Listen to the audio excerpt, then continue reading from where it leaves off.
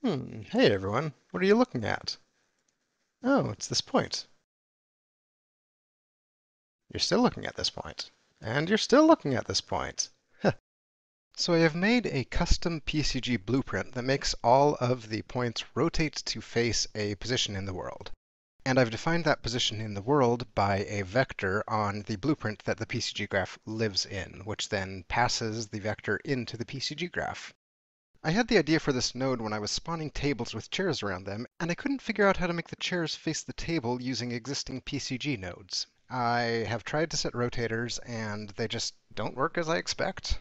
So if you know how to set rotators, please let me know and make this entire video irrelevant. I would love that.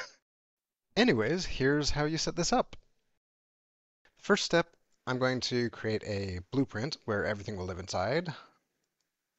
Just create that as an actor and drag it into the world.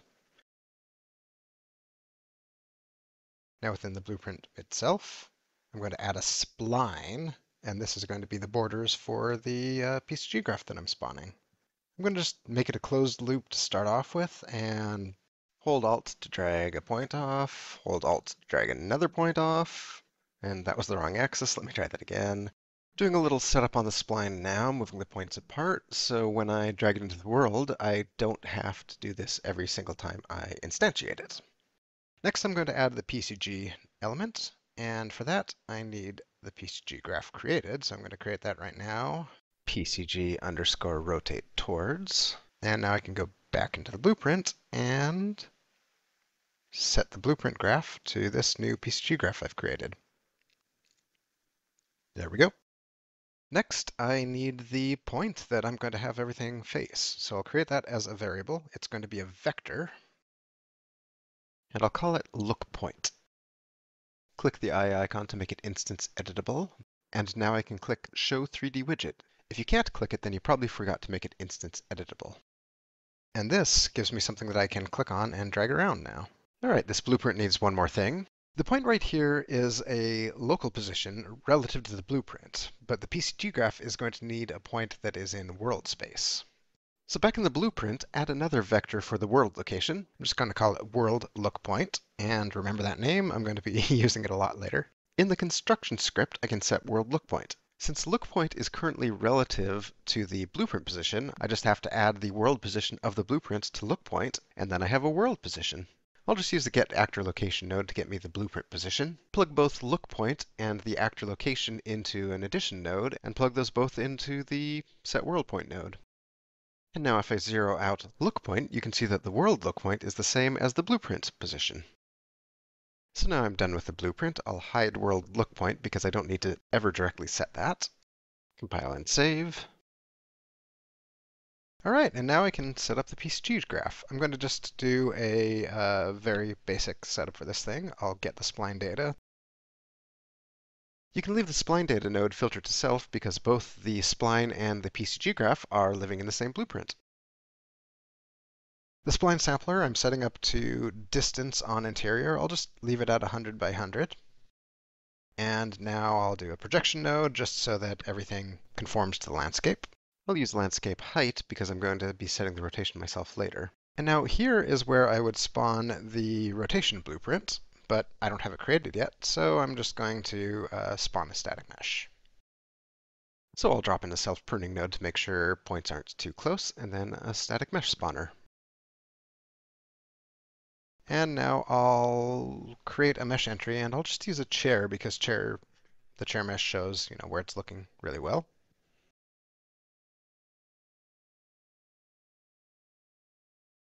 And let me add a few more of these. I'll just expand the spline.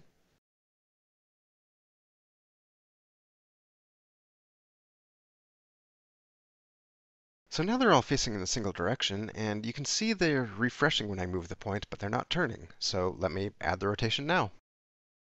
For that, I need a PCG blueprint. So I'm going to create a new blueprint element.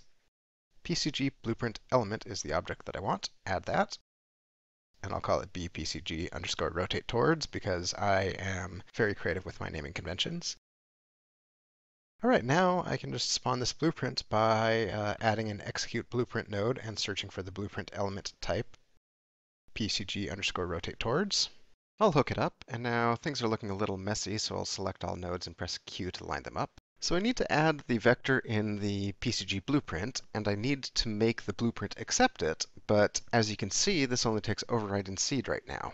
So back in the PCG blueprint, I'm going to create a new variable. It's going to be a vector3, and I'll give it the same name that I gave it in the blueprint, which I said you should remember, but I've forgotten, so let me check that. That's right, it's world look point. So I'll set this vector to the same name, world look point, and I'll expose it so it becomes an input on the node.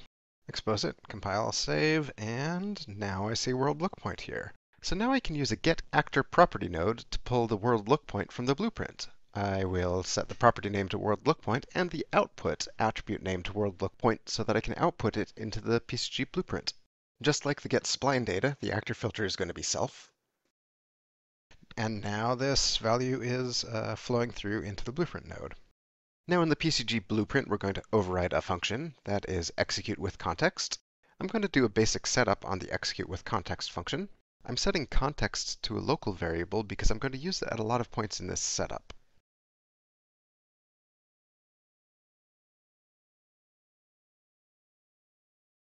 And then I'm getting the input from the execute with context node, and that input is the graph that I've connected into this node. So it contains point data.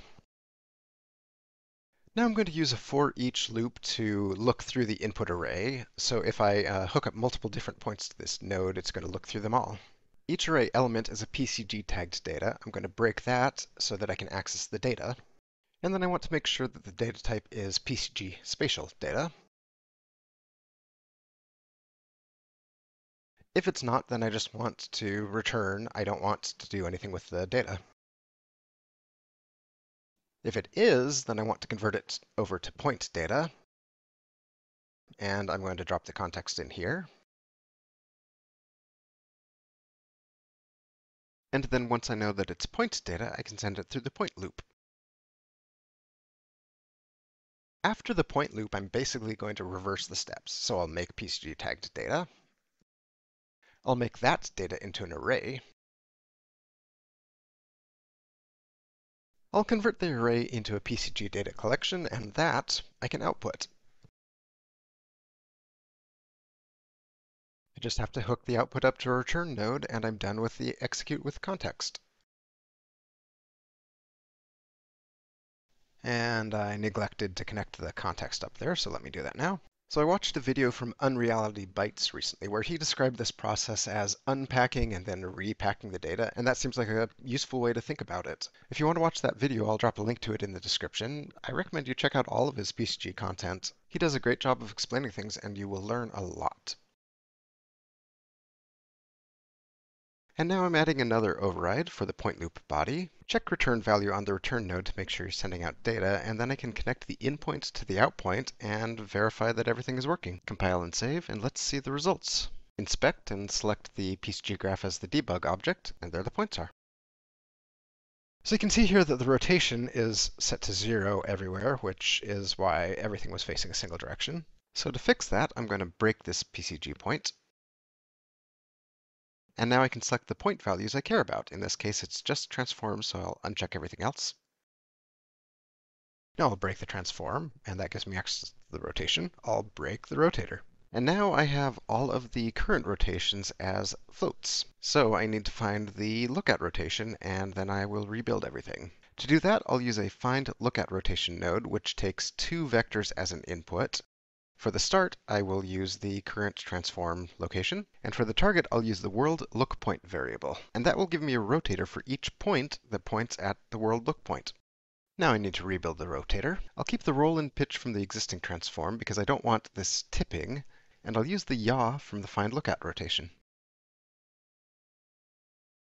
Now I'll rebuild the transform. I'll keep the original values for location and scale, and plug in this new rotator.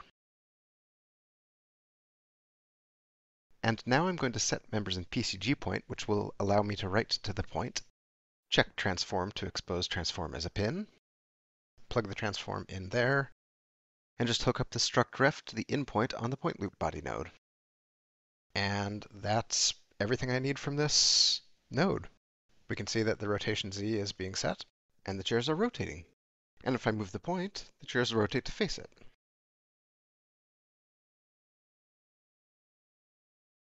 Now I'll show you how to fix one issue that you might run into. If your static meshes don't have the same rotation as each other, like this Roman statue, it is 90 degrees off. So if I look in closer, you can see that they are facing to the right of where they should be facing. So if I rotate them 90 degrees to the left, that'll fix this problem. To do that, I can add in a transform points node and set it to -90, -90 on the z-axis. And there we go, that's fixed it for these. And if you're just using a bunch of meshes that all have the same rotation, that's fine. But if you're not, and let me demonstrate here by adding the chairs back in, if you're not, then one mesh or the other is going to be rotated incorrectly. So the way I handle this is to spawn the meshes using separate static mesh spawner nodes.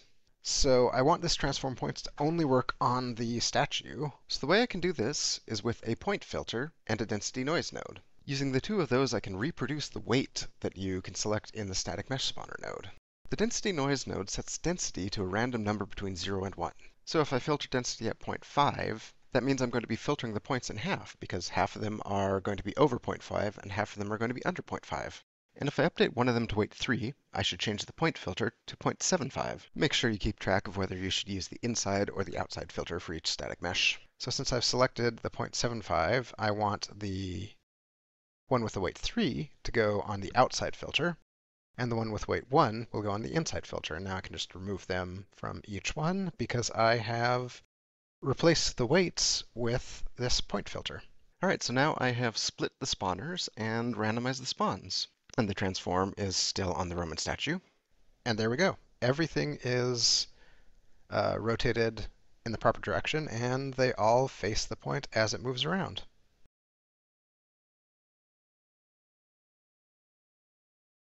Hey, I'm back again at the end of the video, and I just learned something new about how the point data flows through the PCG graph. So, to demonstrate, I'm going to cut these points in half so I can work with both halves of points, and I'll do that using a point filter. I'm going to grab the X location here, and in the PCG graph, let me drag this over a little bit, and I'm going to add a point filter node greater than position X,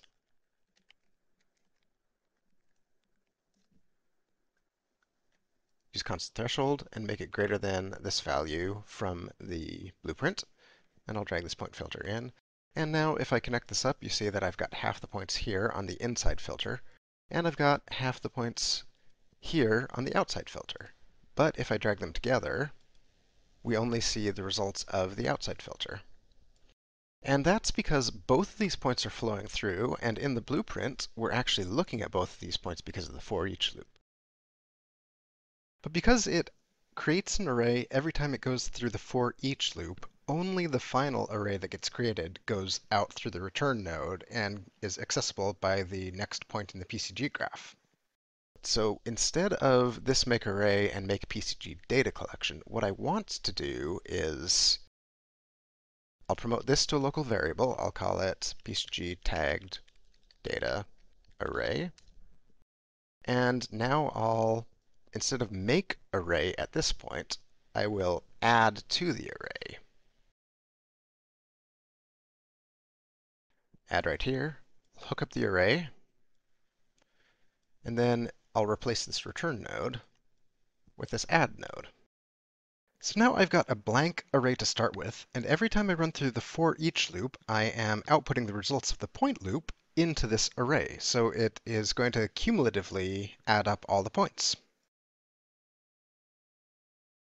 Now once the for each loop is completed, I know my array is going to have all its values, so I will hook up the return node with the array as the output to the completed step of the for each loop.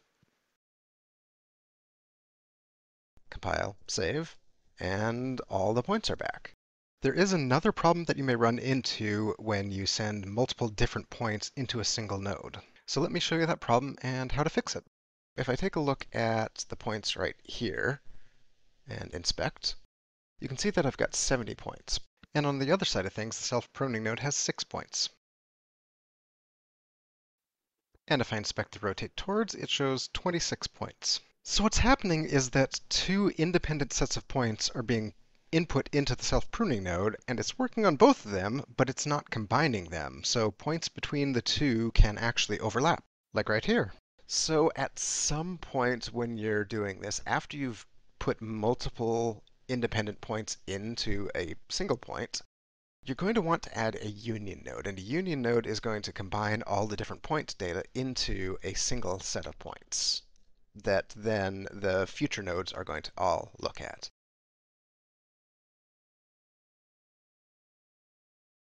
Okay, so now that I've put the union node in, there we go. Everything looks good. If I inspect this self-pruning node instead of the 6 points we saw, we're seeing 11. So it's combined all the points with the union node right here, 70 points, even though this output only shows 35 points. And that's it. Thanks again for watching, and if you do know anything about making rotators in PCG, please let me know.